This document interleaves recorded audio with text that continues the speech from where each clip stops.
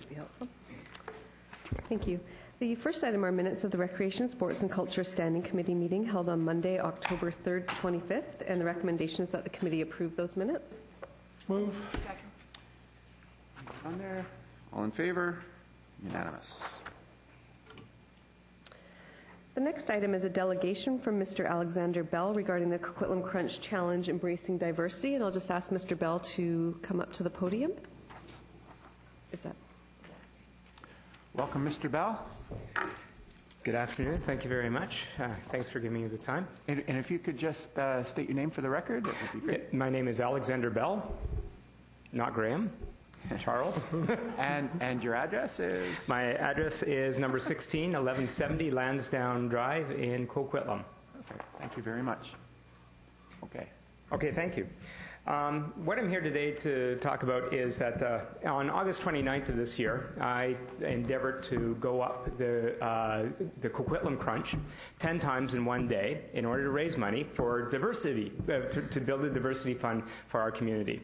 And it was a wonderfully successful opportunity. In fact, some people here donated, and thank you very much.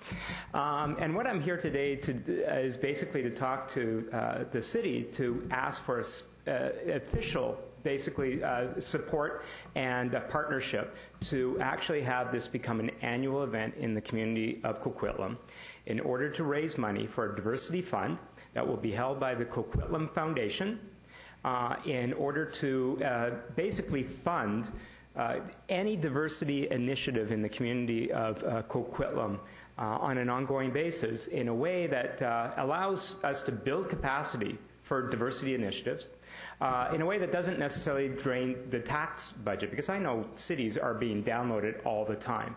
And so what I thought is, geez, if we can actually create a fund that over time gets built up and then can be controlled by the community, for diversity initiatives, wouldn't that be a wonderful thing? And just to give you a little bit of background in that, I've got some information on the Coquitlam Foundation, which I'm sure many of you are quite aware of, and they are part of the partnership. They hold the Diversity Fund. I also did this for a program called Safe Harbor. And this is a program that's sponsored by the provincial government, Welcome BC, that encourages diversity awareness in agencies and in businesses. And I'm the coordinator of the Tri-Cities, and I deliver these workshops for free for any business, agency, or local government who chooses to sign on to be a safe harbor, which I'm also willing to do for the city of Coquitlam, all for free. In Safe Harbor, what they have, because the question comes up was, what do you mean by diversity? What does that include? And the wonderful thing I like about supporting diversity is that it is such a diverse group that it encompasses just about everybody in the community. Under Safe Harbor, they have 8 different categories that includes diversity. One is culture, gender, respect for all abilities. So that's about physical disabilities as well. Respect for all religions, respect for all ethnicities, respect for all sexual orientations, respect for all socioeconomic status, and respect for all ages. So as you can see by those 8 categories, it really basically includes almost everybody. I can't necessarily fit into a nice, comfortable category here, but just about many other people in the community can. The other thing about the idea of creating an annual fundraiser that goes up the Coquitlam Crunch is I think it's an excellent opportunity to promote health in our community, to promote a natural asset that we have in our community, and it's a way of being able to bring the community together in a way that really, I don't know if we have an event like this that we can call our own in the community to create a fundraiser like this. It may also have the opportunity to pull in people from surrounding communities that may also want to do the Coquitlam Crunch Challenge. And there's many ways of doing that challenge. And that could be a way of actually bringing money into our community as well to support diversity initiatives. So this is my dream. I'd like to make it an annual event with the support of the city. And that's what I'm here to ask you for. Well, thank you very much, Mr. Bell. How long did going up and down 10 times take you? 12 hours. Wow. Yeah. Good on you. Yeah. I think I hold the record. I don't know if anybody else, why anybody else would want to do it more than that. No, you've got a very, this is a very intriguing idea. Thank you for bringing it forward. Lena. Thank you. Thank you, Alex. It's 12 hours of the crunch. That's pretty impressive. I'm wondering if, I have a couple questions. When you say support of the city, what do you mean? Like, if you could be a bit more specific. Excellent question. Basically what I'm looking for is really to establish a sort of a broad-based committee that will help pull this together. And the best way of really getting official status to do this is really having official representation in this from the city. So I'd like somebody from, say, recreation or in a department to actually be able to sit as part of the committee and be part of the committee, so that there's official, because it will impact the city in different ways. And so having somebody officially representing could also deal with some of those details that will come up if we have people crossing city streets. How will we deal with that? All those sorts of things that will need to be dealt with through the city in order to do this on a large scale. So from an organizational basis, in terms of putting it together, Yeah. you just want a city rep, that you would have a volunteer committee that would be responsible for putting it all together, but you want the city represented at that table to address some of the issues that they may be able to manage or handle or... Exactly, yes. Thank you. That was one question. The other question, you talked about Safe Harbor, Yes. and that it's free. And I'm interested, I'd like to check with our staff. Is that something that we would be interested in, or has there been any uptake from our staff? I know that we're doing a whole customer service stuff, and if Safe Harbor had been considered a part of the training.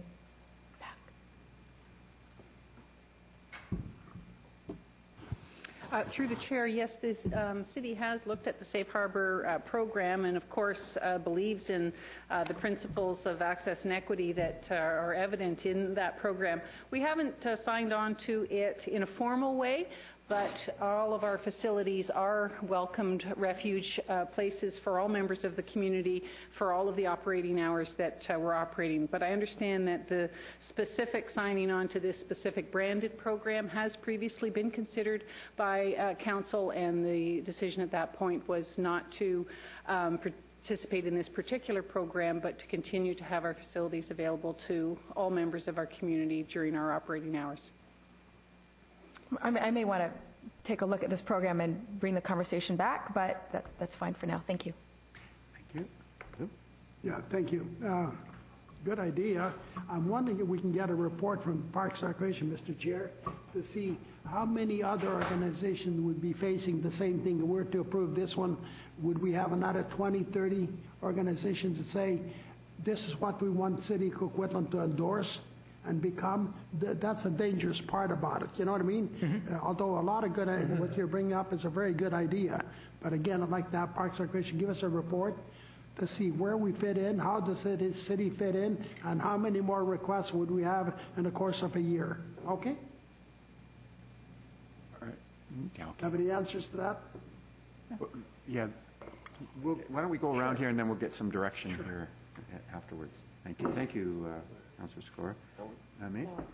Thanks. Hi, Alex. Nice to see you. I like this. I want you to know I do the crunch from Guildford to Lansdowne. Well, it's a fairly long way. Yeah. No, it goes, I don't mean on the corner. That's what they think I do, is walk the corner. Part where you can drive your car through there. No. Exactly. The dogs and I do it. Anyhow, never got any higher. It would kill me. What time of year are you thinking of doing this? Oh, that's another good question. This year I did it August 29th, trying to figure out, because it really comes down to what other events are happening. I don't want to compete with things like the Terry Fox Run that we've taken on this year. You've got my attention now. So, yes. One of the things we are doing is we've had a couple of feeder years into doing a July 1st celebration. We've always sort of over the years stayed out of it because our neighbors have done it, but we had more and more requests, so we've sort of jumped into it. And One of the things, and when you say diversity, one of the things that's been really important with Councillor McDonnell, I know, and Laurie, because we've had a few conversations, is on the July 1st event having the ethnic diversity with bringing their foods and customs and things like that and making July 1st a big day. But there's nothing to say that that couldn't be spun off into your run the following day or the day before and do an awards thing. It's a different diversity. It is diversity, and as you say, how do you really define diversity? But what I'm thinking is one of the things that the city could do is try and hook it to July 1st, before or after, which would give you could do give out the medals the following day, or just give it lots of PR on the day and have it on the 2nd. So I like the idea. I think it's really cool. And I'm glad you're going to be doing it. And there's no need for council to follow, right? Well, you could be considered a diversity group if you want it. No, I meant to run up the hill. Yeah. Okay, so that's something I agree we should look into. I do agree with Councillor Sikora, though. But I could sure see that as a tag on somehow. Thank you. Thank you. Linda? Thank you. And thank you very much. You did a presentation to our Multicultural Advisory Committee last. That's correct. And I'm sure that there's great support by all of council to move on that, and also your crunch challenge. So I would certainly be interested. I'm not sure exactly how we will do that, whether it will be through committee or whatever, but I would certainly be in support of that. And thank you very much for coming forward today with this request. I think it's a great idea, and it really will get the community together. Thank you. Thank you. Thank you, Alex. I'm jumping in there too. It's something that I think that in Coquitlam is highly underused and under-celebrated, our Coquitlam Crunch. So if it's okay with the rest of this committee, what I would do is direct our General Manager, Laurie McKay, if you could get together with her sometime, and then you could get back to us and give us your thoughts on the matter. Would that be, or whoever your designate is, to look into this? If I may, staff would be delighted to work with you on this event. Certainly the city does endorse a lot of these kinds of events, and we're happy to see this new idea come forward. And it is Linda Baker of our office who works with groups such as yourself to have successful events, and they can certainly work with you on all those technical aspects that you're concerned about to make sure that it operates seamlessly around street crossings or any other technical issues there. Certainly if the city were to issue a license for the event, that would represent that sort of sanctioning, I think, that you're looking for. So staff would be pleased to follow up directly with the delegate for the planning of a 2011 event. Thank you, and thank you very much for presenting. It's good on you for pursuing this, and if you could leave your information with Ms. McKay, she could get it to the appropriate staff person, and then we can see where this will go. Okay. Thank you very much, and thank you for your time. Thank you.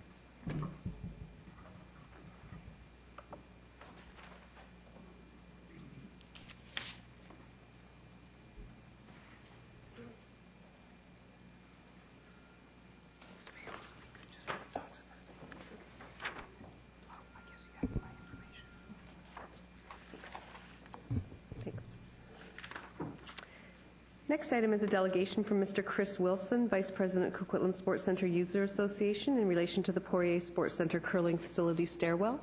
Just ask for Mr. Wilson to come forward. Welcome, Chris. Thank you very much. Your name and address for the record. Chris Wilson. My address is 630 Hillcrest Street in Coquitlam. And congratulations on being inducted into Coquitlam's Hall of Fame on our very first go-around. Thank you very much. Kudos to you for that. Well, thanks, and thanks for supporting the Hall of Fame. I think it's a real asset to the community. Thank you. So Michelle's just handing out the sort of a follow-up to our presentation here, I just want to start by thanking you for your time today and also for all the work you did and the support you gave to the Poirier Sport and Leisure Complex. It's a great facility, and I know it'll make a real difference in our community, especially for the young people, and we really appreciate your efforts there, and also the efforts of the city in making sure that none of our seasons really became affected through the construction. So I know it was very difficult, and it's much appreciated. Now, like every renovation, there's always loose ends and deficiencies to tie up at the end, and we're starting to work on some of those with the staff. But also, like many renovations, there are some things that get overlooked in the plans. Sometimes they're not planned at all. Other times they might have been misinterpreted in the plans. And we believe that this is what happened with the staircase on the south side of the building near the curling rink, and that's what our presentation is about. During the design process, another number of the members of the Coquitlam Sports Center Users Association were part of the design committee, and we really appreciated being involved in that and asked to participate. And then towards the end of the design process, we were all asked to look at the plans and kind of sign off on behalf of our organizations. And I remember looking at those drawings about almost 3 years ago, and I was extremely excited at the plan, and we all were. Unfortunately, most of us had no experience in reading architectural drawings, and a few things seem to have been missed. And I think in this case it was the direct access from the curling rink to the upstairs of the building. And as you see on your screens, that this is the current format for the exit and the entrance. Oh, sorry, it's not an entrance. They're both exit doors. And I think when we were looking at the drawings, we just assumed that where there's the wall between the two doors, there would have been access. Ideally, if we had had time to sort of magnify each part of the drawing and had the time to really go through it with a fine-tooth comb, I think somebody might have picked up on this oversight, but nobody did. And as well, because during the construction process, nobody had access to the bottom part of the facility while it was being built. Nobody picked up on it until the Curling Association started using the building. And that's when it was first noticed that there was no direct access from the curling rink to the upstairs. Our association unanimously feels that this is one of the very few design deficiencies in the building, and we're asking that it be rectified. Because there's no direct access, whenever there's a social event upstairs, people need to walk 3 times as far to get to the upstairs. And we actually pace this off, and it is 3 times as far. Not that that's the end of the world, but it's not very convenient. The last time the Curling Association hosted a major bonspiel, the feedback was that the building was great, the food service was great, but the access to the social area was awful. Because there's a lot of going back and forth during an event, the access is an important issue. And what seemed to be a minor issue on the surface is actually a little bit larger of an issue and could have an impact on drawing further events to the curling rink. And on a personal note, a couple weeks ago we had a very successful kids sport curling bonspiel that the city also helped with. And I was part of the organizing crew for that, and I actually saw how inconvenient it was to actually have to go all the way around every time we had to go upstairs, which we had to do about 10 times during the evening. There's a lot of frustration among the members of the Curling Association, and one of the concerns is that this frustration may lead to losing some members. And I know one of the suggestions was to wait for a year and see how everything worked out, but one of the concerns of the Curling Association is that by waiting for a year, they may actually lose some members. So our association put together a task force, the Sports Center Association put together a task force to try to come up with a solution. And at our last meeting, the members of our association voted unanimously for the solution that we're proposing and to rectify the situation. So Michelle Lamoth, who represents the Coquitlam Skating Club, is just going to talk you through a little bit about the proposal, and then we'll finish up.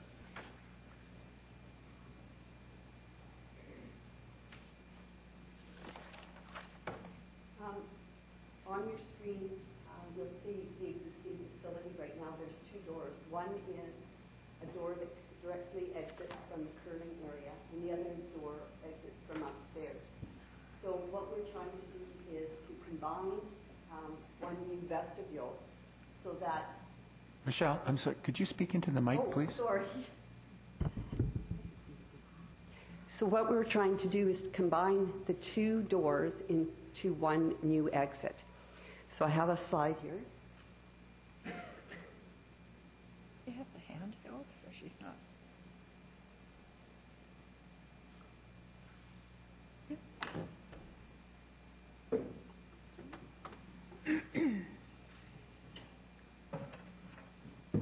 I know.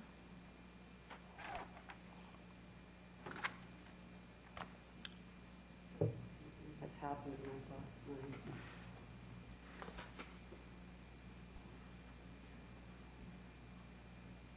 I've lost all that. Now we get the idea. If you look at your handout, something has happened and I've lost all the color on my screen.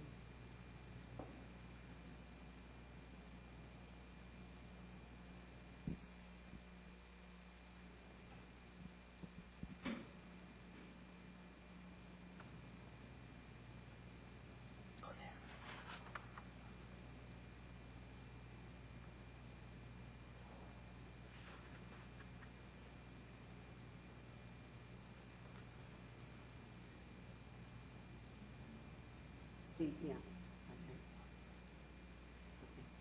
Okay. Sorry. Oh, it's okay. Presentations. Don't worry about it. Nothing ever goes wrong for us any other time. Anyways. Sure. So basically, if you check your handout, please, what we're proposing to do is to extend the exit with a new vestibule. And the vestibule would be made out of the same materials that the existing facility now is constructed of.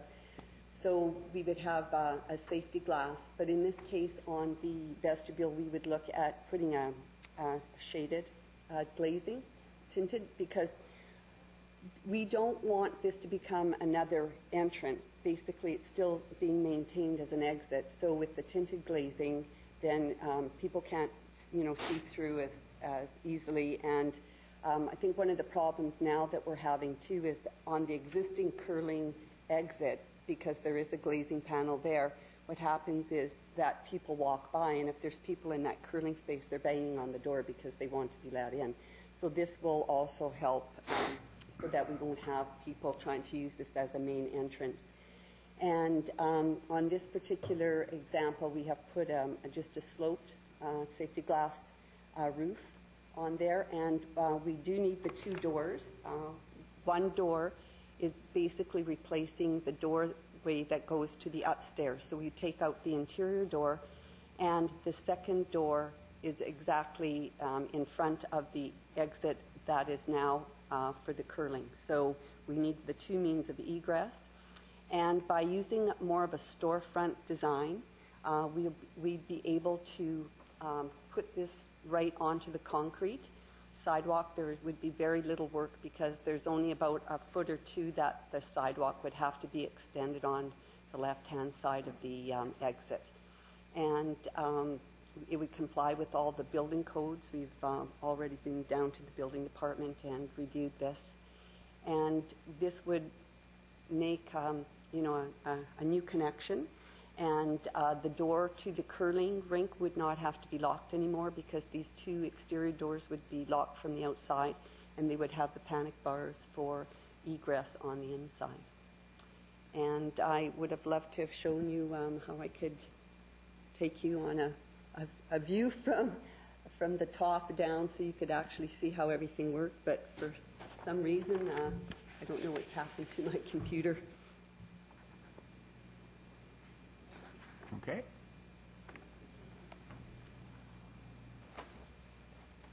So we've received 2 estimates for this proposal from independent contractors of between $28,000 and $32,000. As Michelle said, it keeps the look of the building consistent. It meets the building code requirements, provide direct access to the top floor from the curling rink. It'll keep the safety and the integrity of the building intact, and will make the building work much better. So we believe it's a small investment to make in the future of the building, because it is such a great building. And like we said, we think this is one of the very few deficiencies in design. Everyone involved in the construction and renovation of this building should be proud of the job they did, and the fact that it was done under budget and ahead of schedule. And as taxpayers, we're quite excited about that as well. But I think part of coming under budget meant that they had to keep the design changes to a minimum, and unfortunately this wasn't caught in time to rectify during the construction. All members of our association feel that it was an oversight in the design, and we respectfully request that your committee supports our proposal and helps us make this change. Thank you, Chris. Thank you. Some questions here, Lou? Thank you very much, Chair. So you're saying to build this stair would be $28,000 to $32,000? To make the enclosure, yeah. Okay. Where was this figure that's been banting around about $200,000 that I've heard the last few months? Yeah, there's a figure from Parks Recreation or somebody in a city that said this would cost $200,000 to renovate it.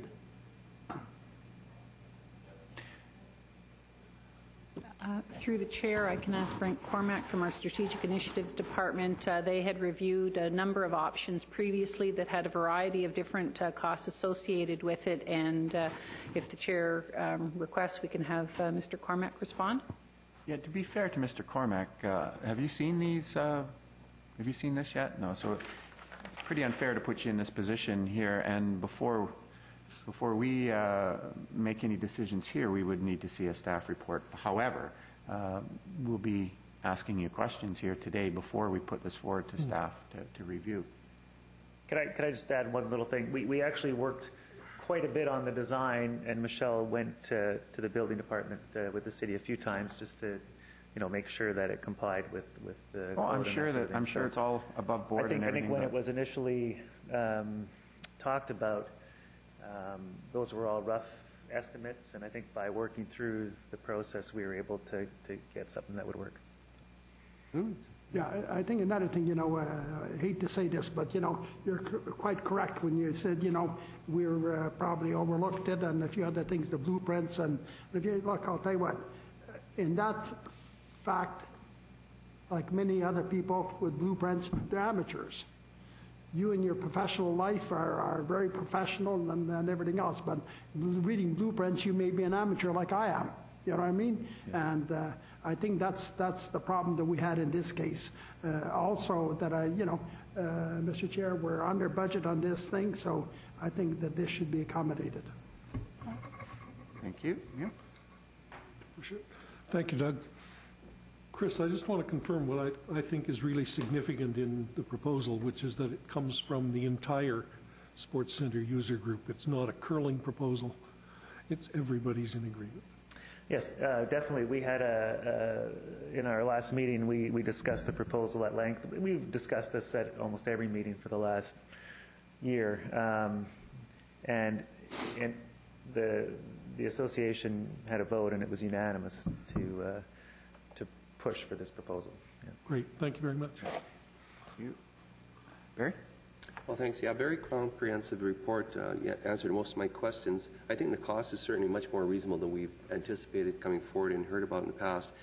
If I heard correctly, you said not only the building code issues, but also the fire department have been satisfied. I don't recall. I know there were some building requirements when we first were looking at the plans, and the fire department had some exit plans and requirements, and I want to make sure that that's been covered off. Did you address that, or was it just building code? I'll let Michelle answer that question. Okay. We didn't go to the fire commissioner, but I did go to the building department and reviewed it twice with them. And from the code review, basically what we're doing is we are extending the envelope of the building, but we're not affecting the envelope itself. And so that was one of the reasons that we're able to have a storefront where there's glazing, because it's not impeding the limiting distance. And also, we are not changing the exiting itself. We haven't changed the width of egress, because the doors on the exterior are still the same width as the doors on the building envelope. And within the vestibule itself, we would still have sprinklers and emergency lighting, and there would also be a fire bell so that it would be connected to the rest of the building. Okay, thank you. And Mr. Chair, I'm sure that will be in the report coming from staff. The last concern I had, I guess, this is probably through to staff, is you mentioned briefly about possibility of it being used as a main entrance or people open the door and stuff. I know that was a concern at one point with the design, and I'm guessing the staff is probably going to address that in the report, but do you have any preliminary comment on that? Through you, Mr. Chair. Yes, certainly staff can review this proposal from a technical perspective on the building side, but we also need to be mindful of the operating impacts as well. And so our review would include any operating impacts. The one that was top of mind for Council when we reviewed the earlier options were the additional cost for supervision, because we currently don't have hall supervisors monitoring people going upstairs without having the supervision of going through the main control center. So we'll certainly look at whether it would drive any additional supervision of the building for security reasons, as well as any impacts on utility costs or other operating costs. But those would all be covered off in a comprehensive report from staff. So at first blush, in this price range and addressing this concerns, I'd like to see somehow if we can make this happen, but we'll wait for the report. Thank you. Sure. Richard? I think it was her first. Yeah. Meeting members, go first. Go ahead. Of course. Yes, you're right. Thank you. I'm like-minded. I appreciate the amount of work that's gone into this, and I do want to make sure that the operational issues are taken care of. My comment is mostly related to the process that got us here, because 2 years ago we broke ground on a building, and I want to make sure that in future we are trying to, as much as we can, to facilitate a better dialogue, if possible, or a better, perhaps for example, in some ways we may want to look at video versions of blueprints more than we have in the past, and try to understand a little bit more how you can do video walkthroughs of buildings so that user groups who aren't professional plan reviewers can have a good look at how the building works in practice before we break ground. I think that we owe it to user groups to make sure that we get their input, not just on blueprints, but not just on the two-dimensional form, but in a three-dimensional view, and actually walk through the building long before we build it. To try to catch these things. It's something that I have witnessed myself, and you try to get from the lower floor up to the upper floor, or vice versa, on the curling end, and it is a long walk. And so I certainly I'm looking forward to seeing the staff report as to how this particular option works. I note that the drawing before us has a couple of mistakes, because it's not meant to be a definitive drawing. I want to see how those details get caught in the detailed review, and let's see if we can move forward with this. So thank you. Thank you. Linda? Thank you. I too agree. When you're looking at plans and you're looking at page 2, which has the upper floor, and page 1 that has the lower floor, you're not really looking at the connection between the two. So I can easily understand how something like this was missed. I think that this is an excellent idea and concept. The price is much less than what we thought it was going to be. And so I'm looking forward to receiving the staff report. Question for staff, if I could, when might that report be forthcoming? Staff would look to schedule that report early in the new year. Thank you. Thank you, and I just would like to remind everyone that these costs are preliminary and nothing that our staff haven't gone over yet, so while they look hopeful, certainly nothing's written in stone. May, did you want to? Yeah, I did. These doors, they have to be, the outside door, the one exit is there for fire reasons, and yeah. Because I have to say, when I left the function the other night, there were kids playing. I just sort of walked out. I guess I'd be on the north side of the building. There was an exit door there, and there were kids just having a ball, shutting people out and pushing them out the door and things like that. And those doors are heavy. One arm in that, you're going to be less one arm. So we have to keep this door as an exit door. That's correct? Okay, so that's why you came up with this idea, so you don't affect the integrity of the building. You're just adding this on. In fact, we believe it's actually better than the current situation because the glass would be tinted, so you can't actually see inside. So, but can you exit those doors?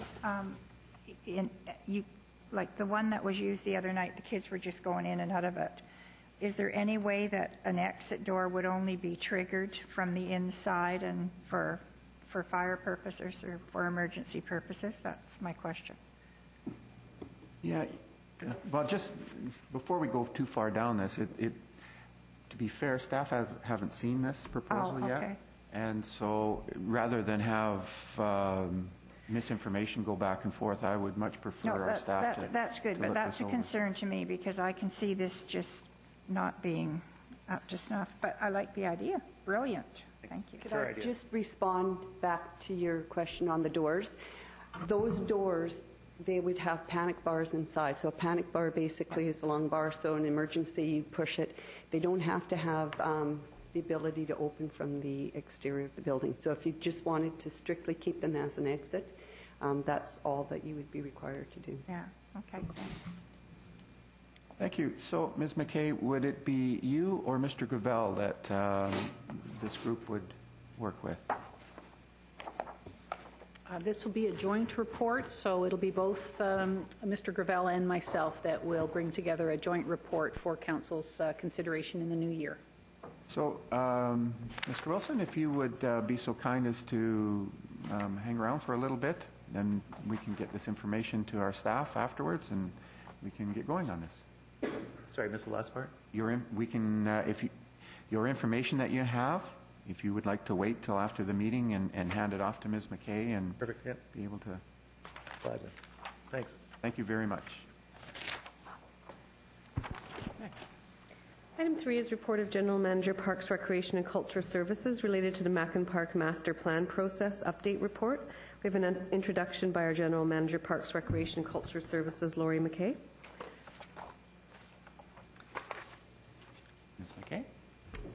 Thank you. We have before you the concept plan for Mackin Park, and I have asked Andrew Mullen, our parks designer, who's been the lead on this project, to walk you through the plan. We have a slide image of it here. This project began early in 2010, and we have been working with the community and with internal departments and technical experts to come up with a very exciting design for the future of Mackin Park. This is a long-range plan for the park, and I'll ask Mr. Mullen if he could step up to the podium and walk you through the plan and respond to any questions that you may have. Welcome. Good afternoon.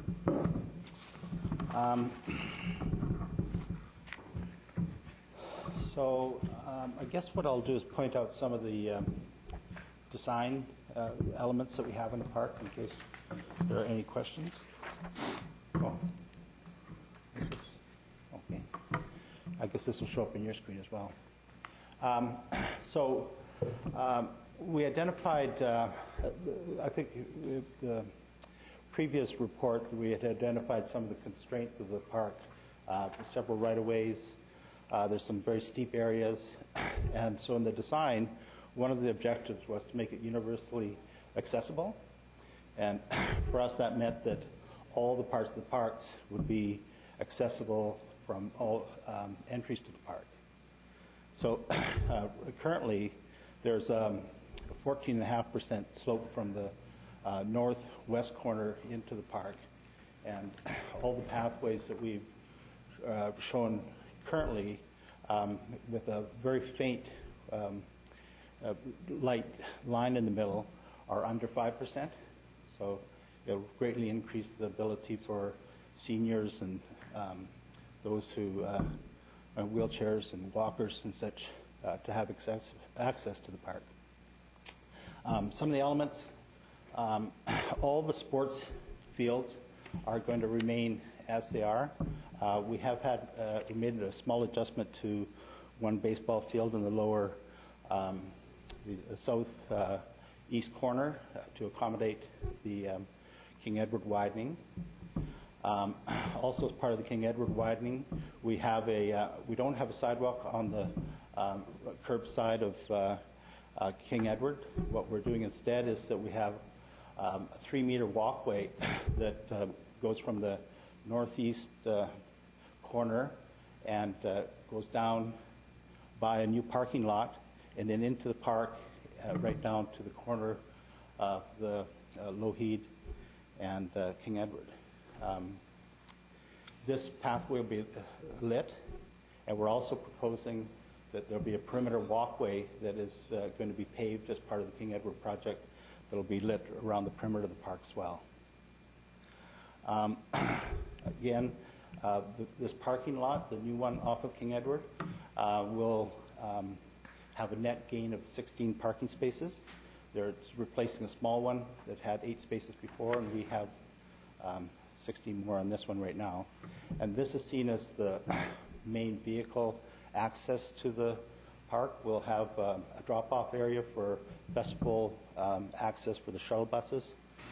And so all that's under construction as we speak. We also have a new element on the northeast corner, which is the artwork, the wind sails. And it's located right now, and as part of the development of the park, there'll be a plaza that will be built for that as well. One of the things that the Millardville Residents Association had requested through the preliminary process, through the interaction with them, was that they wanted a promenade. So we've provided that. Adjacent runs parallel with Brunette. And we've also brought in parterre gardens, which will be attractive areas that people can stroll through, and seating areas. And that sort of helps us deal with the transition from this. There's for the slopes in that area.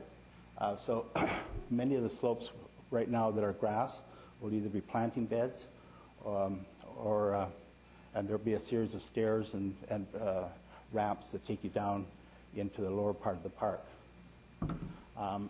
We've added the tennis courts will remain as they are. I'll go to the next slide in a moment, but I also want to point out that all the way along the perimeter pathway, we have a series of exercise stations, and these could be something like they have in Coquitlam right now, which are outdoor machines that you can do all sorts of exercises with, or they might be something simpler. That hasn't been quite decided yet. We also have on our, I believe it's in our OCP, that there's a potential for a new access path through the middle of the park from the west when this area to the west is redeveloped. Now if we go to the next slide. So this is an enlargement of the park that we're going to be making most of the changes in. We are proposing to remove the small swimming pool and replace it with a water play park. We're also proposing a skate park. We're a new concession building to replace the one that's right now at the end of the baseball Mackin yard. We've heard from the residents that they would like us to remove the picnic shelter because it was felt like it attracted people that undesirables to be in the park at night. There's a very wild and area off to the side of the picnic area that is, we're going to get rid of the invasive plants in that area and make it a more attractive horticultural display garden with some very interesting shrubs, possibly a rhododendron garden. As part of the barrier-free access then from the northeast would take us along the top, along the promenade, and down this slope through here, and down around into the main plaza in the center. That's the length of pathway that we need to attain the under 5% slope to make the park accessible. As part of the regrading of the park, we end up with some walls along the top of the water play area and the children's play area. And those walls would be, the children's play area will incorporate a climbing wall in that area, and up above that would be a small plaza that parents could overview their children playing. The wall in the water play area would be we would be able to put water sprays in the wall as part of the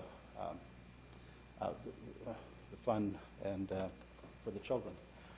The water play is something that is only used at the most 2.5, 3 months a year.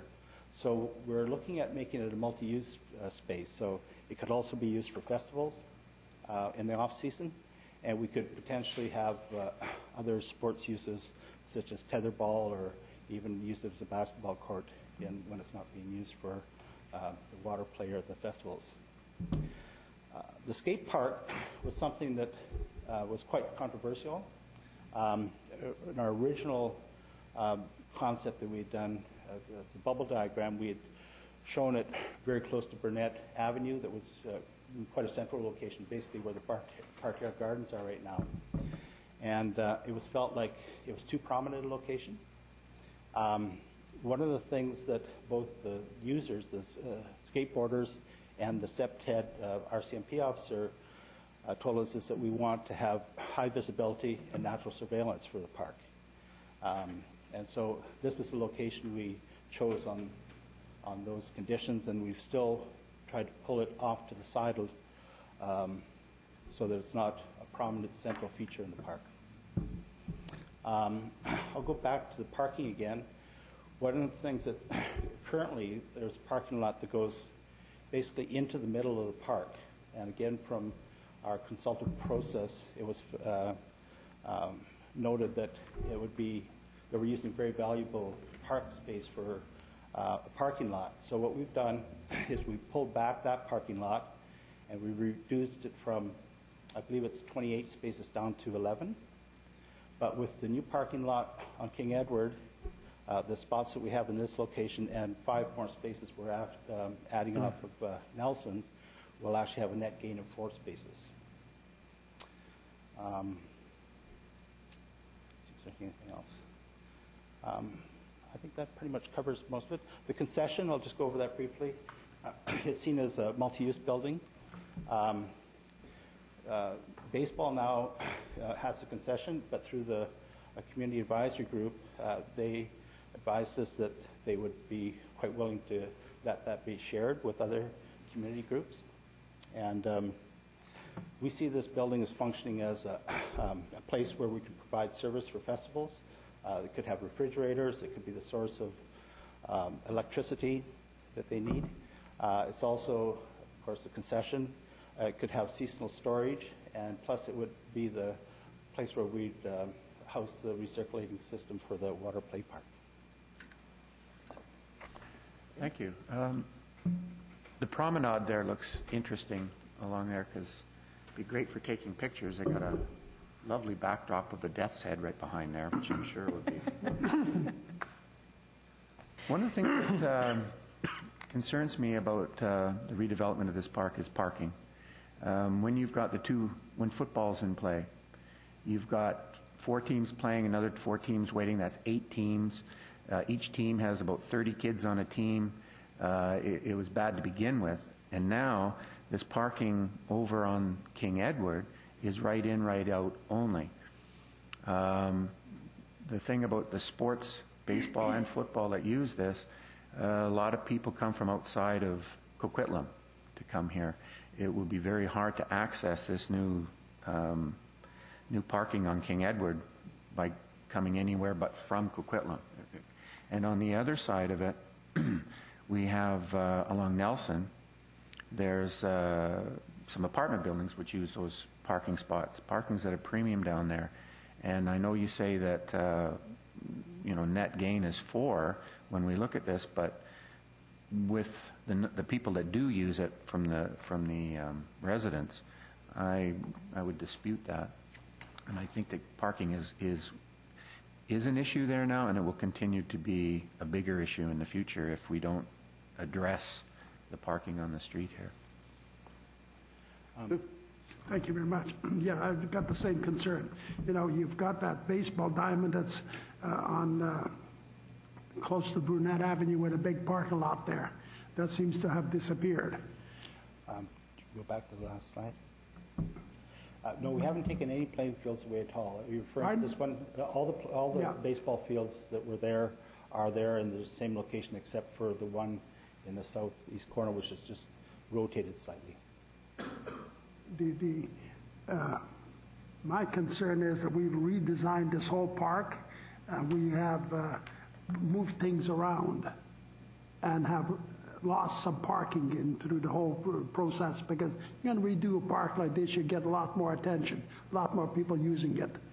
And that's one concern that I do have. I have also concerns how we come about these prices. In here, I've got great concerns. I don't know where we picked them from or who come up with those prices. The only time I'd suggest that, we go for a proposal call down, we know exactly what the prices are going to be. Because in one spot you have 1.6 million, and another spot we're going to do the washrooms concession and water park, it'd be between 2 and 3 million. There's a whole range from 2 million to 3 million. See, I'd like to have that a lot tighter than what it is. And to me, I don't know that we need to redesign a park and take everything away from there just to come up with a new design. Maybe some of the things that are there now should be left in place and utilize the rest of the park for rebuilding it, and maybe save some money to the taxpayers, still have the same concept type of deal. So there's my concern, Mr. Chair. I've got concerns in some of these things. It looks good, but also, we forever and a day just keep ripping buildings down and putting up new buildings for the budget is going to go up, and we have to be very, very careful in our budgets. Okay, so those are my concerns. Parking is, I think we're way short of the parking as it is now. We don't need to gain or lose any parking. We need to gain maybe 100, 150 parking spaces in the area. Thank you. Selena? Thank you. In terms of the costing, I understand that next steps actually is to go ahead and take a look at some of these details. So we will get some tighter numbers. I think it's important that we recognize that. I want to compliment you on the challenges with this only green space for this entire area and trying to squeeze every little bit of activity that we can, and acknowledge the challenges that comes with that, with everyone wanting their own little piece protected. So I think you've done a stellar job in that respect. I would actually like for this committee to make a recommendation that the Disabilities Advisory Committee also take a look at this. I appreciate that there's a universal design element to that, and I think it's important. But I've also learned that when that what we think is universally designed, even though we might use specific principles, that it isn't always the case. In fact, at the last meeting of the Disability Advisory Committee, I learned that even here in City Hall, that our washrooms are not fully accessible, given that some people who have a care aide of an opposite gender have to go either in a male or female washroom, and that we don't have one that they can go to that's just a standalone washroom. So we may think we're adhering to certain principles, but aren't always. So I would really like to see, it's particularly around the slopes, and making sure that this committee also can take a look and say, yes, this is universally designed. Folks with certain challenges will be fine. People who are visually impaired, et cetera, can make their way around the park.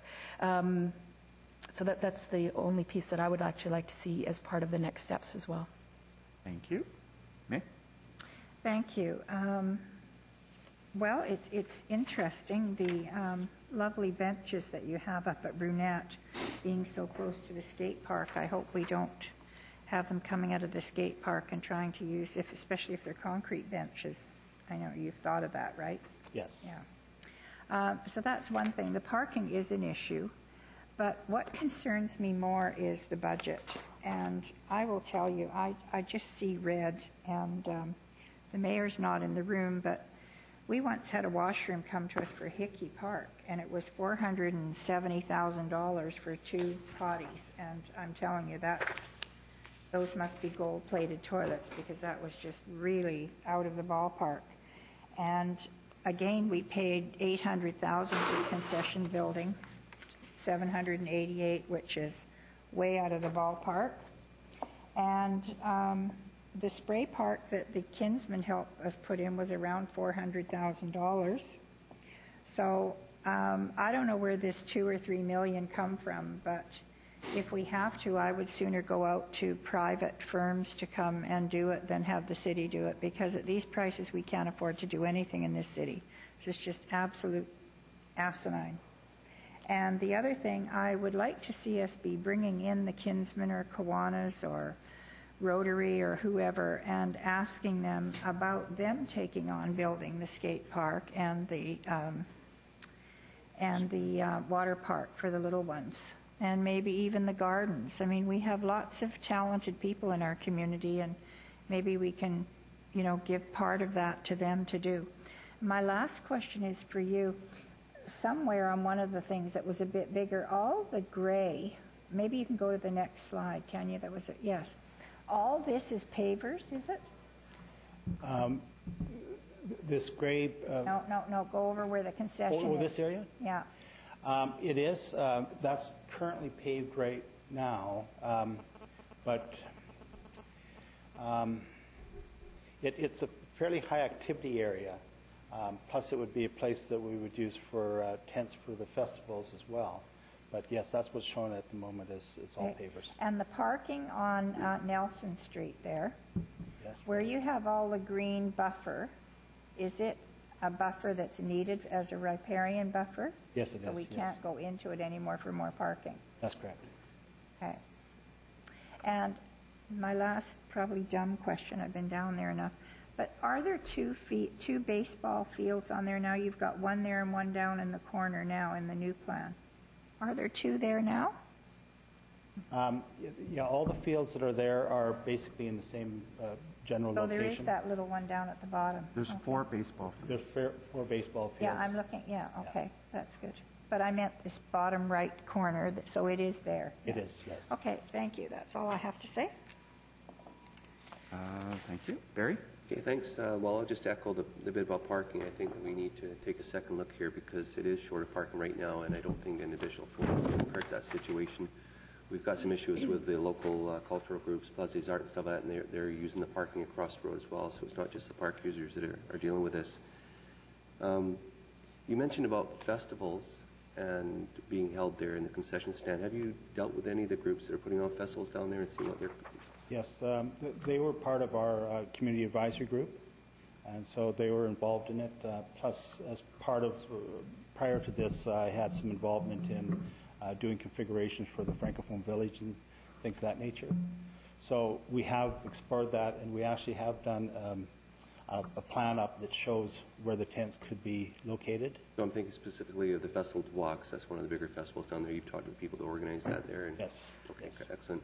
I'm glad to see the skateboard park is still in there. I was concerned that was going to be taken away with all the other things we're trying to put in there. So, and I agree with Councillor Reid. I added down here as well that we need to look at our other service organizations, Kinsman Lines, whatever, and see if we can get them involved.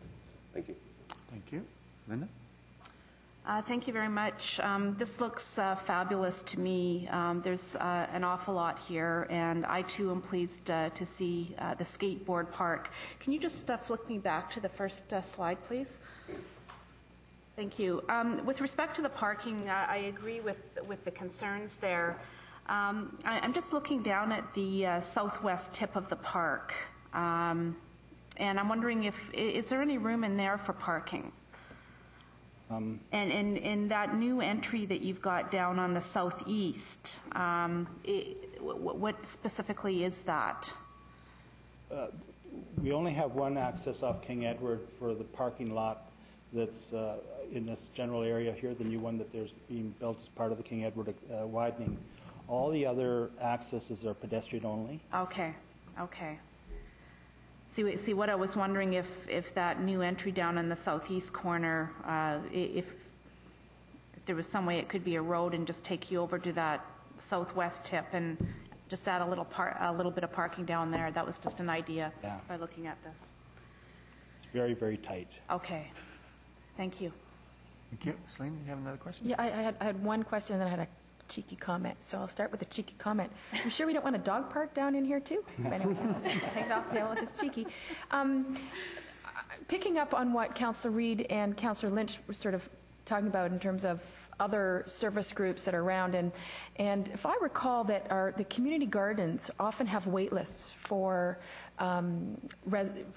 plots to come available, and I'm wondering if the display gardens, for example, was that something that had been considered? Is that could be a community garden and let the community come and take care of this and sign up, and I mean they're beautiful to walk through rather than the city doing that, and just wanted to know if that had been part of the conversation.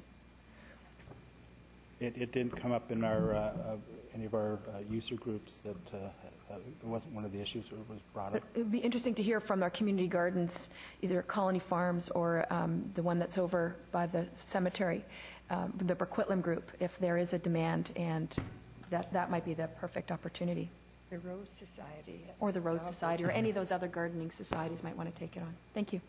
Thank you. Yeah. Thank you, Doug.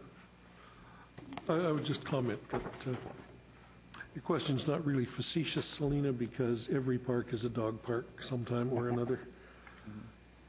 I noticed that we say a future report will detail projected capital associated operating costs and outline potential phasing, and I think phasing is something that we're going to have to look at, looking at these kinds of capital costs. And I hope the report will suggest how we can phase it, both in terms of capital and in terms of operating, trying to keep costs in line as we move forward. Thank you. Seeing no other questions, thank you very much. Very good presentation. Thank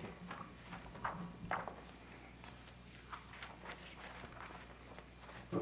So the staff recommendation is that Council endorse the Mackin Park concept plan, and 2, that Council approve the next steps to advance the process, which includes the development of a detailed design, cost estimates, and the creation of a phased implementation plan. So moved. I'll second it, but I'd like to amend it to include the Disability Advisory Committee also as part of the next steps. Absolutely. You want to make that amendment? Making that amendment? No problem. Okay, and you seconded that? And before we put this to a vote, I would also hope that, I don't think we need to put this in the motion, but I would hope that we would keep looking at new ways for parking down there to address parking issues. So, all those in favor of the amended motion? Opposed? Unanimous.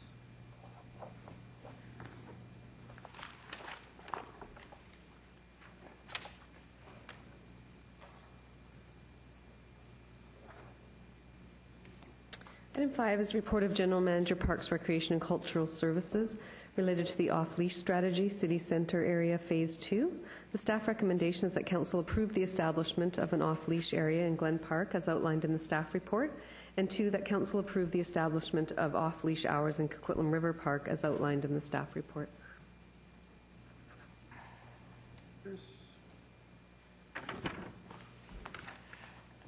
So,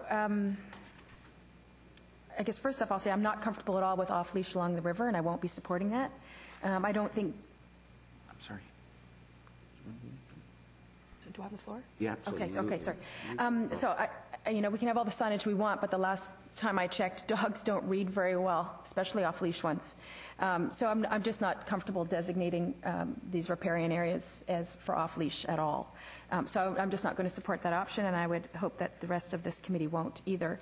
One of the other so there's a couple other challenges I have. this was actually a very small number of respondents, and I don't know if staff was quite surprised, but I'm like, what? Like, how is it that we've got this small number of folks? So that concerns me. So, you know, that a small number of very vocal folks are moving us in a direction, and then it gets me thinking, well, maybe there isn't demand for this. Maybe we're creating something that really, if there's no demand, then why would we be spending the money? Although I hunch that there probably is demand. So where are all these people who are screaming for more off-leash areas? The other question I have is the overall vision for Glen Park. And so if we're being asked to take a piece and turn it into a dog park without having a better sense of what else is going to be there, it feels premature for me. So I'm not comfortable at this point with either, only because I don't really have a sense of, well, what's the bigger picture? The other thing that sort of I've been paying attention to is how much money dog parks cost. And I appreciate that this isn't about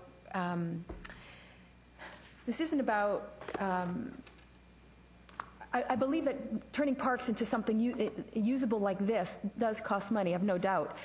But I look at Hume Park, and their off-leash is just a fence around a ball field, and it's circular. And you take your dog off-leash, and the dog does laps, and the person walks, the dog socializes, and it doesn't take up a huge amount of land. It's not pretty, it's not the Cadillac, it's the Toyota Corolla base model of off-leash dog parks, and we have a Cadillac, and I ride my bike past there quite frequently, and it's not well used. And I kept thinking, well, maybe it's the summer, maybe in the winter it'll be different. It's not. So I'm not completely enamored with spending a whole lot of money for, you know, yes, people are demanding it, but they're not using it. So to build something without really having a good sense of how many users will come out and use it, when maybe what they will use and make use of is really a base model fenced area that goes around a sports field of some kind that gets used by the public very, very well. And then the dogs can run circles and go ahead, and the folks can walk around or not and just watch their dog or watch their kid play and their dog run around, however they do that.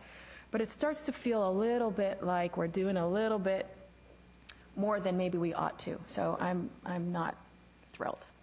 Okay, thank you. Councillor Robinson brought up a point. Perhaps you could speak or address. Along the river there, where the sensitive riparian areas are especially, was there any plan to keep those in mind or to protect those? Yes, the issue about recommending the river trail is that we know that currently there's a lot of this use right now, non-permitted use, and it is creating conflicts, and it is exposing the sensitive areas to trampling and dog behavior. So the treatment that staff recommend would be to legitimize what we know is happening already and to manage it by having specific hours where it is permitted, and to be fencing off the environmentally sensitive areas, the spawning, rearing areas, so that they are protected from both humans going into those areas and most particularly off-leash dogs. So it would provide a higher level of protection than we currently have right now. And our experience is that we are not getting compliance from the public on that Coquitlam River Trail, and the efforts of our bylaw enforcement to educate and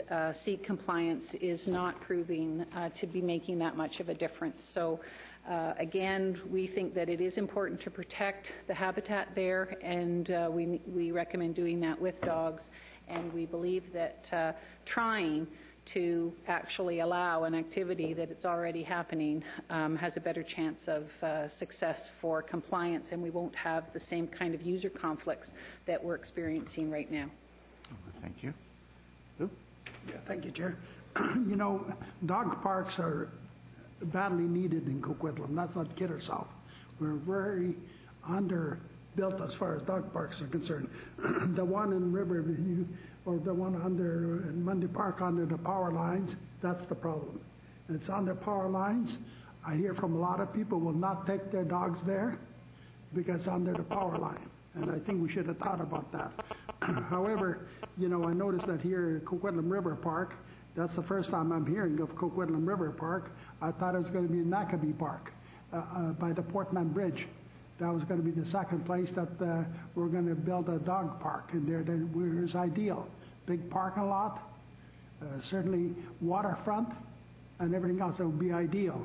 I don't know that I'd want to support the Coquitlam River Park, River Park for Off-Leash Dog Park. In Glen Park, I think if we had a plan of what is going to be in Glen Park, not build a dog park and then here's a master plan for Glen Park and it's going to change it altogether. And that's the problem that I'm having, to make decisions. If I'm going to make decisions, I need all the facts and figures in front of me. Do I think that our doggy parks are too expensive? Of course they are. Whatever we do in a city seems to be Cadillac, Cadillac, Cadillac. Everything's going to be very, very expensive. It's taxpayers' money, and I think we need to look at it. What is a bare minimum that we can do? Why does a fence have to cost $80,000 for a dog park? I fail to believe that. There's many other things that I fail to believe that, doggy parks have to be that expensive. People want their dogs to be able to run freely. They don't care what it's $80 fence, $80,000 fence, or it's a $10,000 fence. They just want to be able to have their dogs run. But I've noticed that whatever we do in the city, even in our previous presentation on Mackin Park, it's a Cadillac, Cadillac, Cadillac, and just move buildings around, demolish buildings, put new ones up, and a few other things. And those are the things that we have to be very, very careful about, Mr. Chair. I think the taxpayers are up to here with taxes. Okay? Thank you. Thanks, Lou. Neil? Thank you. When I first put my hand up, I was going to say let's separate these items because I think they deserve to be treated distinctly. I'm entirely on side with Councillor Robinson. I don't see any permitted dog use in Coquitlam River Park. The fact that people do use it, to allow it because we can't prevent it, doesn't seem to me to be the right way to go.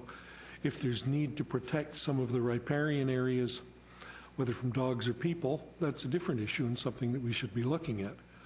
But I don't see just allowing some hours of permission for people to do when they're doing what they're not supposed to be doing. As far as Glen Park goes, I think let's do the master plan. What is the plan for Glen Park? How does this fit in with it? That's the time to make the decision about what to do in Glen Park. Certainly, from the responses to our request for public input, we don't have great numbers of people crying out for places to take their dogs in town, city centre.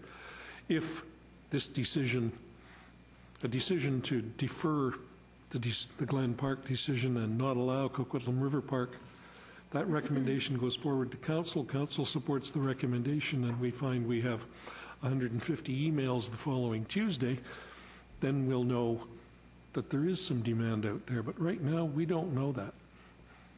Thank you. Okay. Well, as the designated doggy person, I am disappointed to hear that there's that many off-leash running along the river trail. I'm not surprised, but I'm disappointed.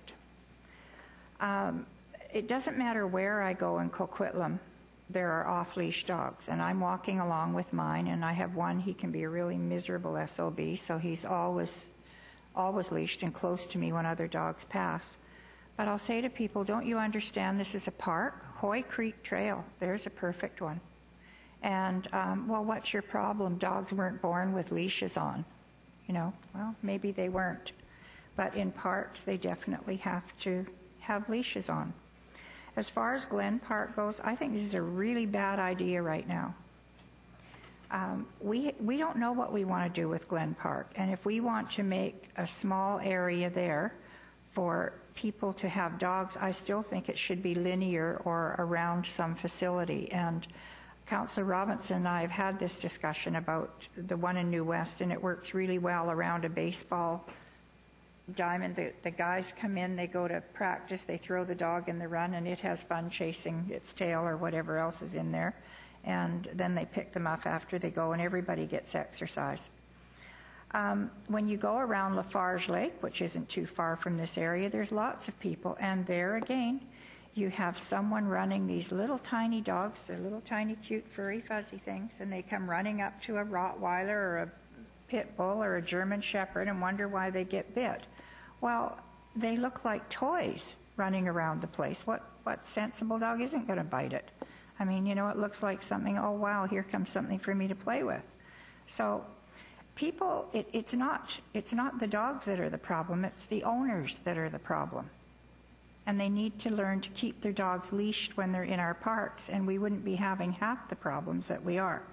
What you're experiencing now, and when you draw a connection to the Coquitlam River Trail in Mundy Park, I mean, Councillor Lynch has been telling us for years, no matter if you run or bike or whatever in there, there's off-leash dogs. I've been called everything under the sun because I tell people to leash up their dogs. And it's just foolish. So I don't support either of these right now. I think we need to get a plan for Glen Park. It's only 2 more blocks to Lafarge Lake to walk your dog. Leashes are not an expensive item. And as far as the Coquitlam River Trail goes, if they're not supposed to be off-leash in there, ticket them. And sit in there and ticket and ticket and ticket and ticket until we make $1 million and somebody actually catches on. And I might add that you could go to Hoy Creek Trail. You can go to any place in Coquitlam, back into Mundy Park. And just for you, Mr. Chair, I had already asked at one point if we didn't have ATVs that the animal shelter and bylaw officers could be using to go into these areas, go up and down and start ticketing folks. Because we can't solve all the problems by just building another one. And to do with the one that Lou says it's under the power line, but we also have parks all over the city under the power lines, and it's the same thing. So, I mean, I walk mine under the power line on the grind from Guilford to Lansdowne. Right. But it's also there, and it's on a rainy day, and you get shocks. So there's no doubt about it, and we knew that going in. But I think your committee here also entertained putting bike trails or something in under there not too long ago too, which I brought up the same factor. So $80,000 is too much right now to be spending when we have a beautiful new one up there. We have one at Bramble. We have lots of places. So I'm just saying back off till we finish Glen Park plan. That would be my suggestion. Okay. Selena? I'd actually like to defer this decision, particularly around Glen Park, the recommendation number 1, until we have a master plan, until we have a vision of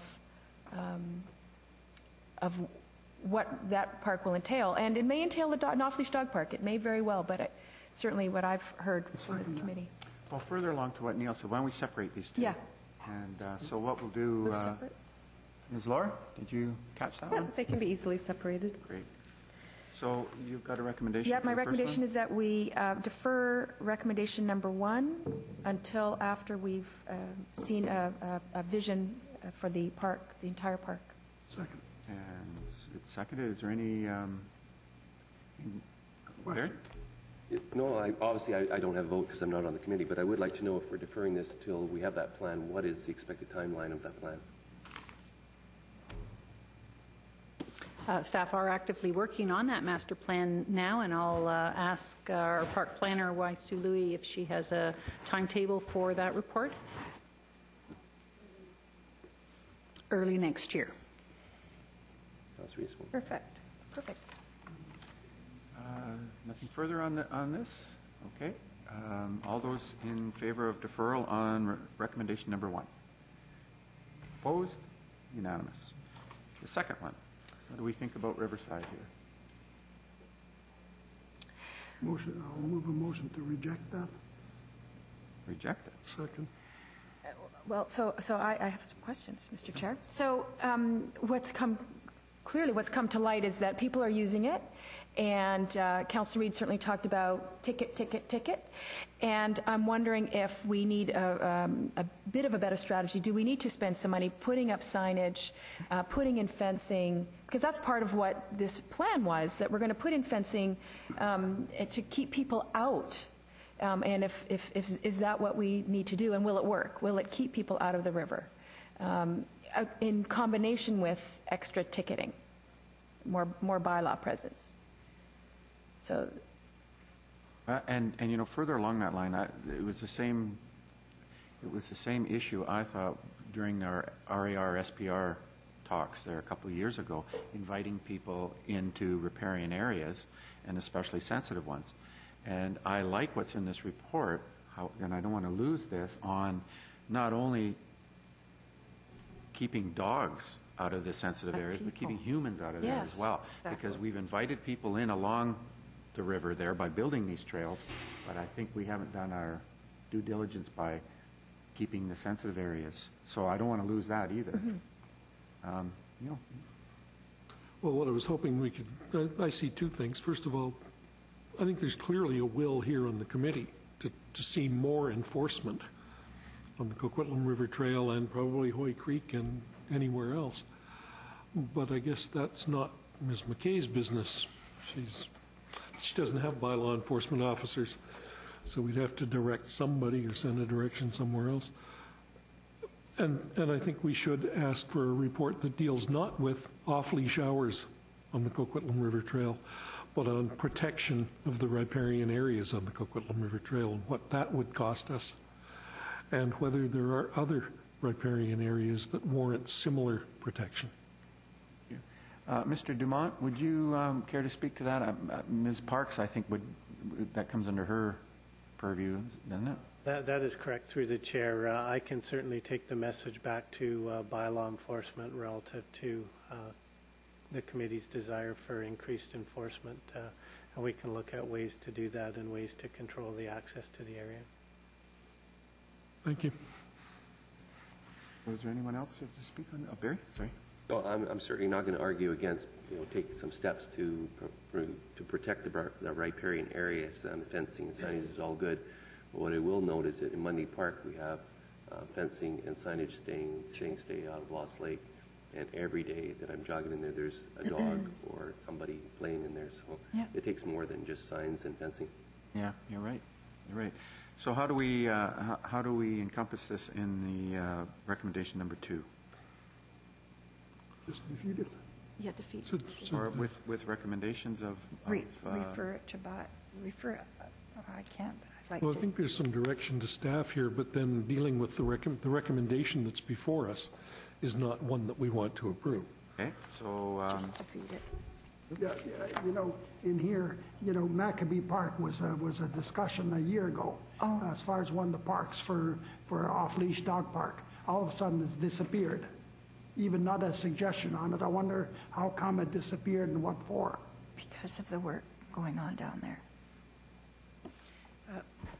Through the chair, this work is specifically related to the town center area of the city. Council had approved a study to look at off-leash opportunities in the city center area.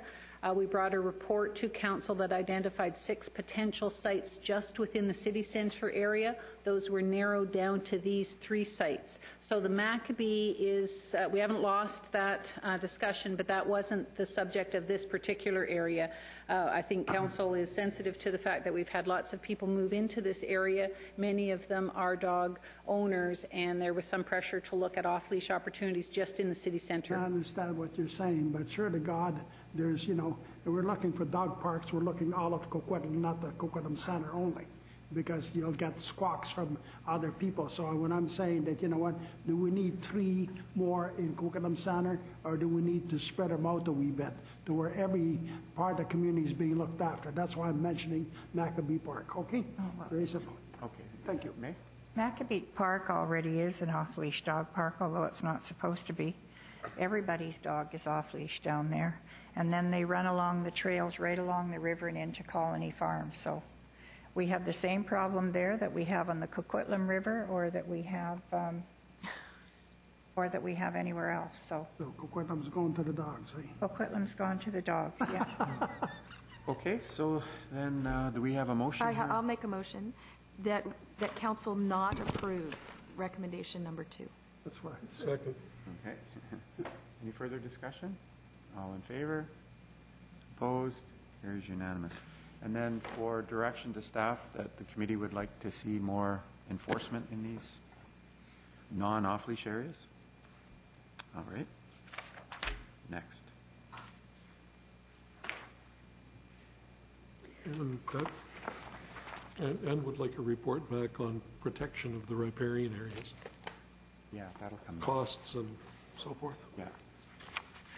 We'll make sure that comes back in there. Thanks. Item 6 is report of General Manager Parks, Recreation and Cultural Services related to the Noxious Weed Bylaw number 4181-2010. The staff recommendation is that council give first, second, and third readings to the City of Coquitlam Noxious Weed Bylaw. So moved. I'll second it, and I'd like to speak to it. Go ahead. I'm used to someone else getting in ahead of me, so I wasn't. Under 5 in the bylaw itself, notice of noncompliance. On identification or observation that an officer, employee, or agent may require the owner or occupier to clear the real property within the time frame specified in the notice. I'm completely uncomfortable with passing a bylaw that doesn't provide for how much time we're going to allow people. It would appear that somebody is going to decide as they print the notice that's going to be used whether you're going to get 24 hours or 72 hours or 6 weeks. And I think the bylaw should specify the amount of time that will allow a person from notice to clear their property of noxious weeds. Do we have a Mr. Anglin, idea of what that time period might be? Sure, through the chair. I think that clause is used in some of our other bylaws that don't actually specify that time period, and it would just allow more flexibility. We've found sites where there's 1 or 2 plants in somebody's yard versus a large infestation, and it's reasonable to give people more time to deal with the larger infestation. So that's essentially the reasoning there, and it's not precedent setting. There are other bylaws that have that clause that doesn't specify the time period. I appreciate the intention, but I'm left with the discomfort that this feels a little bit like all the furor around right now about 05 and who's the judge, jury, and executioner. We're the people who need to make these decisions, and I think we need to set a time period. I don't think there's any question, but that staff would have the latitude to allow some flexibility. If we were to say 14 days, and somebody had an immense infestation, or there was 2 feet of snow on the ground and you couldn't get a crew into work, then the question becomes, at what point when they're in violation do you pursue it further? And I think that's where staff would use their judgment. But I would much prefer to see an actual time period specified in the bylaw. Thank you. Yeah, thank you. I understand what Councilor Nicholson is saying. He's correct. The fact is that, I had even calls here the other day where people have gone away on holidays for 2 weeks holidays, and when they come back, they got 4 or 5 tickets in their mailbox, without really finding out whether the resident is at home or not, whether the residence is there. And you're right, the fact is that if somebody wants to go ahead and start writing tickets, even if it's 14 days, writing tickets every couple of days, and by the time the person gets back, could have 7 tickets in his mailbox. I think that's something that we need to address, was the person home? And the bylaw officer should speak to him directly and give him the 14 days or whatever this council deems it to be appropriate. But just to draw up a bylaw that's going to be at the whim of any bylaw enforcement officer, I'm not prepared to support that. Okay, thank you. Is there anybody else? Well, what I'm hearing is we can pass this recommendation through, but we could put an addition. Yeah. When it comes to council, there'd be a recommendation as to a time period. Sure. And we'll get staff to be able to come back what they think is a reasonable time. Do we have a seconder for that? Move that. Okay. Any further discussion on this issue? All those in favor? Opposed? Unanimous. Item 7 is report of General Manager, Parks, Recreation and Cultural Services related to the Cultural Capitals of Canada. Final report. We have an introduction by our General Manager, Parks, Recreation and Cultural Services. Ms. McKay?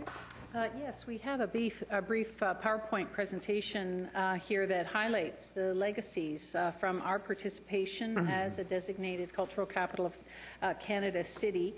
That presentation is going to be given by Linda Baker, our community events coordinator.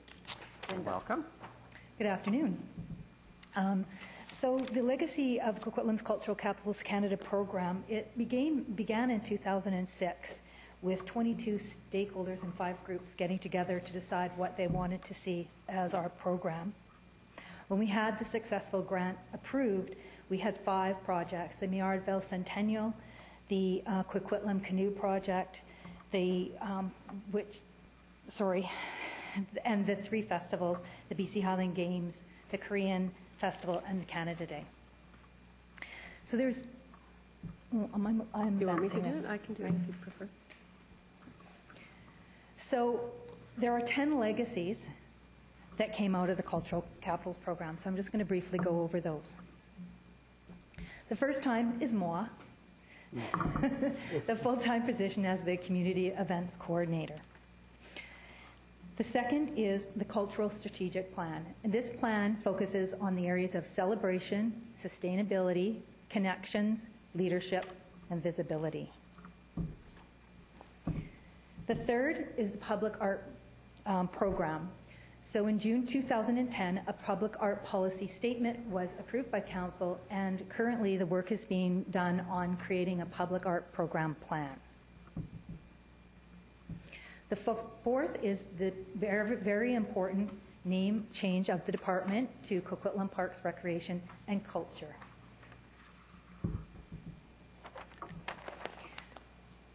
The fifth is the venue development. And there are several venues that events take place, that small things are being done to improve the venues for events. The big one that we saw earlier is the Mackin Park redesign. The new parking lot that was being developed just with the road widening will make a great area for shuttle bus coming into the park, so that there will be less event parking needed right in the park. Lafarge Lake is hopefully getting a power kiosk in the future. The creation of the Spirit Square stage is a great opportunity for cultural activities. Blue Mountain Park, very small changes like taking the tennis court panels out or changing the fencing to have panels, so that when we have festivals and they need to have the fence removed for the festivals, it's easier and less expensive for staff to do that. Increased opportunities for local and professional artists. The fact that we're doing Canada Day is a huge opportunity for local and professional artists to perform in this community, and also the Spirit Square stage is we get people asking us all the time, where can they perform? Increased opportunity for local residents in planning. One of the things that I wanted to mention here is the Festival Planners Network, which was started in 2004, but the Cultural Capitals program really revitalized that network. We've had increased attendance with more diverse cultural groups attending, and they have itinerary items that include greening their events. They're very interested in garbage and how to deal with garbage at events and make that better. We just met with Metro Vancouver as a group and went over how things like that can happen. The other thing that they talked about is the need to create some plans in case there was a huge disaster that happened. One of the events, none of us has ever really thought about that. None of the organizers have thought, what happens if the earthquake hits? So they're all very interested in talking about that and learning more things. The seventh is increased opportunity for residents in planning. And I think Canada Day, the diverse cultural activities are really a big opportunity here with the Tri-City Iranian group doing the Megaran Festival as their first attempt. And the Caribbean community is really looking to bring in a Caribbean celebration. And you'll see one small one that will be happening in the winter of 2011. And the 8th is residents' participation. And just with the increased opportunities for cultural events, more and more residents are getting involved. And we're really happy that Evergreen and Theatrix has partnered together to bring a provincial-wide theater festival to the city. The 9th one is development of strategic partnerships within the cultural area. And the first one is in the private sector with sponsorship. And we started a sponsorship program, small sponsorship program last year in Canada Day, and we hope to improve that with a little bit more time next year. And the fact that we did Taste of the Coquitlam and just didn't order in vendors to get the businesses engaged in their community, and we get really good response from them. And through Canada Day, the marketplace, we had a few small businesses. What we learned from the sponsorship program is that businesses wanted to come on board. They wanted to be on site. And so we can see if we'd go forward with another Canada Day, a community marketplace happening. Volunteer organizations. One of the new partnerships that we've been creating is the Scouts. They did come to the presentation at the Festival Planners Network, and they're very interested in continuing with their environmental badge and getting involved with the recycling and the garbage that's happening at local events. Cultural organizations and the School District 43 have all been involved with new cultural activities. The one that will be coming up early in January, the new diversity art project that Pine Tree has done for the City Hall. And the First Nations are, Evergreen's working with the Coquitlam First Nations to do an exhibit in 2011 First Nations exhibit, so we're very excited about that too. The 10th legacy is the city staff event team. We've been pulling together all the departments and the staff in the city to come together around local festivals and events to work together as a team to make it easier for festivals and events to happen in the city. And that ends my presentation. Thank you. Lou? Yeah, thank you. Great presentation. The one comment that you made about Mackin Park, that there'd be a spot for a shuttle bus so you don't need to have the parking. You know, we may think that way, you know, and I hope it was that way, but it doesn't work out that way. The fact is that, you know, shuttle buses don't accommodate everybody to their time frame and a few other things for many reasons. So that's one that I really disagree that we kind of put shuttle buses and take out all the parking. It just doesn't work. Thank you. Yep. Smith? Yeah. I want to thank you actually for particularly these 10 legacy statements, because I think those are the outcomes that we're looking for. Certainly that I'm looking for is like, so we had this pile of money and we did all these great things, but are we different as a result of this experience? And I think this is sort of bang on. Like just looking at this last one, that we have an event team, we have now a model going forward on what we need to do, who needs to talk to whom, that makes us more efficient as a city, that provides better service to the taxpayers as a result of being a cultural capital. And so I thank you very much for sort of what I would call sort of the outcome data in terms of how are we different. I think it's really important that we continue to bring that kind of stuff forward, because as a city councillor, then I feel comfortable sort of defending those decisions, because I say, because we are benefiting, and I can detail exactly how we are benefiting and how we are a better city as a result. So thank you very much for bringing these forward. I'm wondering if we could get maybe just a memo with these sorts of things so that I have that in my back pocket. Certainly. Thank you. Thank you, Linda. Any other questions? No, I think that's it. No. Thank you very much. Move receipt. I'll move it. Seconded it. All those in favor? Opposed? Unanimous. The next recommendation are that the committee receive the minutes of the Sports Council meeting held Wednesday, November 3rd, 2010. So moved. Second. All those in favor? Opposed? Unanimous.